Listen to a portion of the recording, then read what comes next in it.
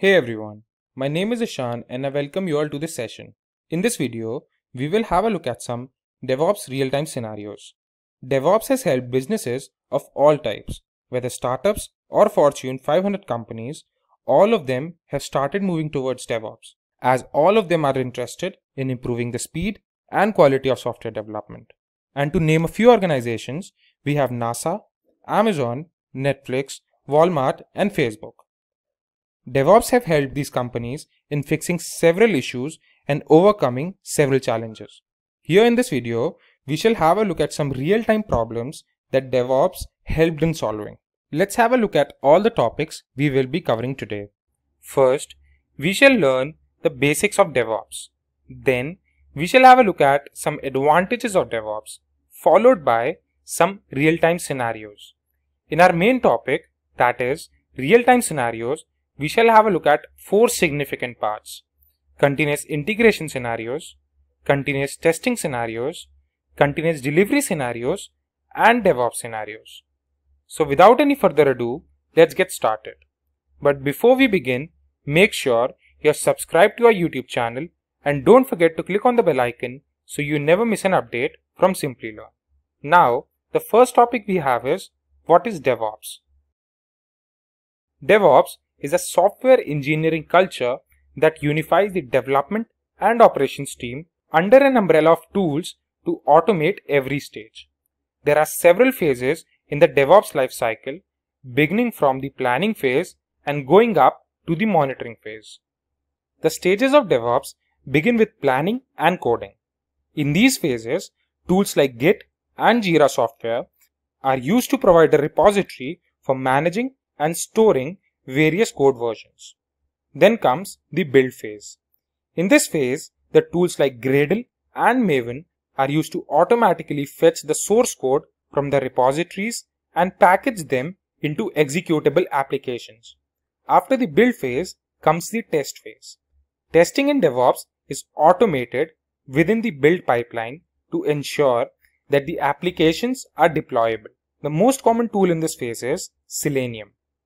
Next comes the deploy and operate phase, where tools like Puppet and Chef are used to push the ready applications to the deployment phase and continuously configure them to the right state. Moving forth comes the monitor phase, where the released products are continuously monitored. The most common tool used here is Negios. DevOps stages will be incomplete if we don't talk about the integration phase. The integration phase is the heart of DevOps, continuously automating the integration of all the different stages. The most popular tool that makes the process possible is Jenkins. Now, when we know the basics of DevOps and the stages in DevOps, let's have a look at some benefits of DevOps. Benefits of DevOps may be categorized under the following categories. The first category is adaptability. DevOps makes it possible for organizations to adapt better to market trends and yield the maximum outputs. Then another benefit of DevOps is fast delivery. DevOps makes it possible to increase the pace of releases, bug fixing, and response to customers. The third category here is reliability. DevOps ensures the quality of infrastructure and application updates. Moving forward, another critical category is improved collaboration. DevOps makes it possible to have effective team building that has core values like ownership and accountability. The last category we shall see is security. Automation increases consistency and predictability that reduces human errors. Now, let's have a look at our main topic, that is real-time scenarios. Before diving deep into the subject, let's understand what does real-time scenarios mean. Real-time scenarios refer to the problems, issues, or challenges that happen in our daily lives. In this section, we shall have a look at the ways how we can overcome such issues. We have divided the real-time scenarios into four subsections. First being the continuous integration scenarios, second is the continuous testing scenarios, then third comes the continuous delivery scenarios, and finally we have the DevOps scenarios. So let's begin with continuous integration scenarios. The first scenario in this section is continuous integration may decrease productivity. The problem here is that the product is made live as soon as the first working model is created. The project managers pay most of their attention to launching new features and ensuring that deadlines are met. There may be conditions that developer has to pause everything else and fix the bugs first. Now, let's have a look at the key points that could be done to solve this. There may be daily stand-ups with all the team members. Then, project managers must understand all the team members. It is really of great importance to have a proper roadmap for developers. And lastly, having continuous integration in the entire process is of utmost necessity. The second scenario in the continuous integration section is adopting a new way of testing. The challenge here is that the development process is slowed down when the project is tested at each and every step. There have to be more tests, which means in order to write more test cases, it will take more time.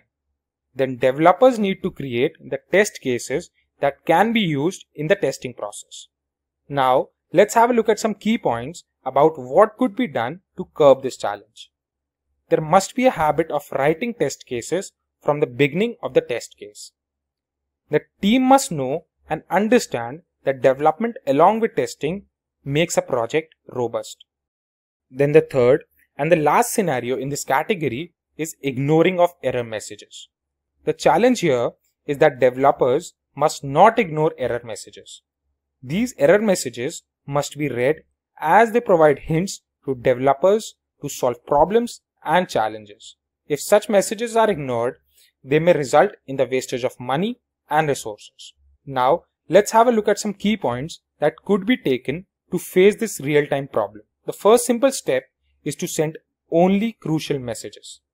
Then, the developers in charge should only receive the relevant alerts, which means that it is not necessary for all the developers to receive messages for all the problems. The developers must receive messages for errors that particularly concern them. After the continuous integration scenarios, let's have a look at the continuous testing scenarios. If you are enjoying this video, don't forget to like the video and subscribe to our YouTube channel so you never miss an update from Simplilearn. In this section, the first real-time scenario we have is write requirement specifications. This scenario talks about the teams spending a lot of time and efforts on clarifying the requirement specifications. If a team is able to set the right requirements, then almost half of the project is already successful. So it is very important to have specific and accurate understanding of requirements, which helps in designing the test plans better. The scenario further states that the teams must adopt model-based testing and behavior-driven development techniques, and the adoption of such techniques will help generate the right test cases from the initial steps of each stage and help resolve the gaps more quickly.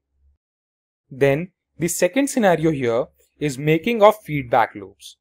The scenario concerns the feedback loops at every stage. If there is no feedback at every stage of the development cycle, how will the testing be possible? The process of continuous testing is not possible without frequent feedback loops at every stage of the development cycle. For the automation of the testing process, visibility of test execution and results are of great importance. The next scenario in this continuous testing scenarios is the management of complexity. It states that continuous testing becomes more complex as it moves towards the production environment. The number of tests grow along with the complexity of the code. The tests are to be updated every time the phases are updated. This increases the overall time to run these tests, eventually delaying the release process. The solution of the problem is improved test orchestration. It provides the right amount of test coverage in shorter sprint cycles and enables teams to deliver confidently. The fourth and the last scenario that we shall see in this section is integration of pipeline. The most important and the basic thing needed for the implementation of continuous testing is the automated pipeline. To enable automation, it is necessary to integrate a pipeline.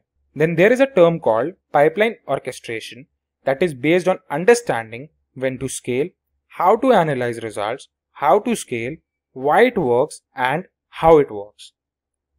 Moving forth, let's have a look at our third subsection of real-time scenarios, that is the continuous delivery scenarios. The first scenario in this section is slow deployments and no standalone product.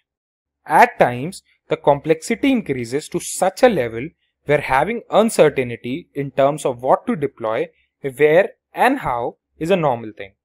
The old development process was time consuming, which led to slower deployment and delivery as well. But now, this is not the case. Continuous development is backed up by continuous integration followed by continuous delivery. Continuous integration with new features makes sure that a standalone product is delivered at completion. The second scenario here is monitoring of the product. Here, the challenge is to know what to monitor. As to know what to monitor is a difficult task. Sometimes, irrelevant data is produced. There may be times when the amount of messages received as a result of monitoring may be so much that it is difficult to analyze by the developer. Or sometimes they might be very less for the developer to figure out the bugs. So to know how much to monitor may be a challenge in itself. We must understand that monitoring the product after delivery is an essential process of development. And then also the process of bug fixing and product maintenance requires the right amount of monitor log. The third and the last scenario in this continuous delivery section is the missing of some dependencies. There might be cases when a build is out of date and some dependencies are missing. These missing dependencies can lead to the failure of the product. This may be costlier as maintenance is the more significant part of the development lifecycle. Hence, while deploying, it is important to make sure that the software is well tested and packed. Now, when we have covered our three subsections, let's have a look at our last section, that is DevOps scenarios. The first scenario is resolving problems. DevOps promotes transparency among different teams in an organization. The entire DevOps scenario brings the development team, operations team, and security team together and makes them collaborate with each other efficiently and effectively. Successful implementation of DevOps increases the speed of tracing problems, in turn increasing the chances of problems being fixed at an early stage. The second DevOps scenario is the simplification of business process. As DevOps brings the teams closer and there is a better definition to all the segments of the project, this makes the process simplified by reducing complex tasks into simpler processes. Therefore, the time taken to complete the process reduces extensively. Moving forth, the next real-time scenario is faster release cycles. DevOps drive development teams in the direction of continuous improvement and faster release cycles. This is how DevOps promotes faster release cycles along with continuous improvement. This process in turn provides more time to focus on some other factors that really matter. The reduced time plays an important role in providing better user experience. Here, the last DevOps scenario we shall see is deliver value to the customers. DevOps teams can focus on business activities as the deployment pipelines are automated. The culture reduces the time to deliver the value to the customers. One of the biggest focuses of the team is to create more customer value. DevOps activities increase the sustainable competitive advantage of a company and create better business outcomes. And so with this, we have come to the end of our real-time scenarios session. We learned about different real-time scenarios on the basis of integration, testing, delivery, and in general, DevOps. I hope you guys found it informative and helpful. Thanks for watching and stay tuned for more from Simplilearn. Hi there, if you like this video, subscribe to the Simplilearn YouTube channel and click here to watch similar videos. To nerd up and get certified, click here.